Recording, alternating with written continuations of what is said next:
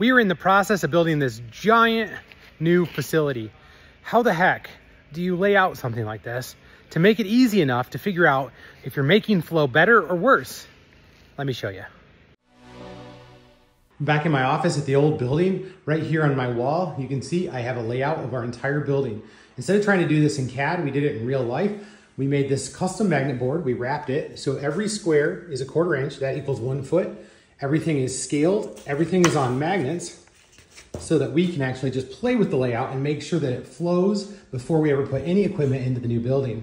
Because of this, we're able to look at the sequence of how our product comes in the door and out the door. And that way, we're not creating waste and we're trying to button everything tighter and tighter and tighter, leaving a bunch of empty space that we don't need instead of putting it into our production space.